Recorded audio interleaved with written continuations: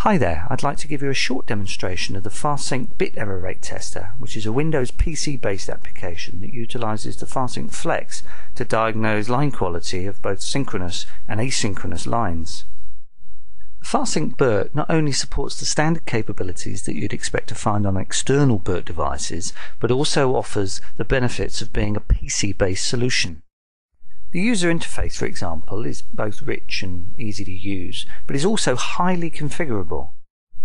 So for example, to configure the rate, we just use the rate control. Here's a test running at 128K, but we're not just restricted to the default values shown on the control. We can in fact change any of them to any rate that is supported by the Flex. So let's change the value at that position from 128K to 96K, start the test, and you can see the new value shown is the rate being obtained. Let's just take a quick look at how you get the FarSync BERT up and running. So I've plugged in the Flex, inserted the CD, and the Flex appears here in Device Manager. We then just need to run the BERT's own setup program, and when that completes, the BERT automatically runs and we can position it as required. By default, the FarSync BERT will start up in this compact mode, which will allow you to quickly start the test and get any indications of errors on the line. If I remotely inject some errors here, you'll see the error count go up and the loss of sync indicator become highlighted temporarily. At any point we can use the statistics table button to bring up a full table of counters and rates that have been measured for the current test. With regard to configuration, the technique that we demonstrated earlier with the rate control and selecting a different set of values for that, the same thing can be done with both the length and pattern options.